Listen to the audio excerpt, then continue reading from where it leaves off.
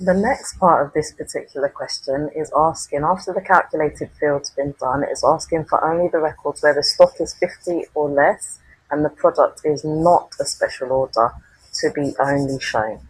So we'll just go into our query and we need to make sure firstly that we're on the right field. So special should be no, I believe, let me see again, is not a special order yet. So special should be no.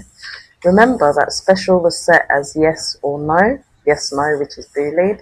So you're only going to put a yes or no there. And then stock should be 50 or less, though. So we need to put less than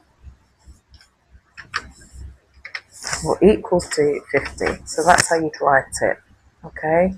And then if I run that, that's now only giving me those ones that are not special on special order, and the stock that is 50 or less should be. So we've got 50 there and below.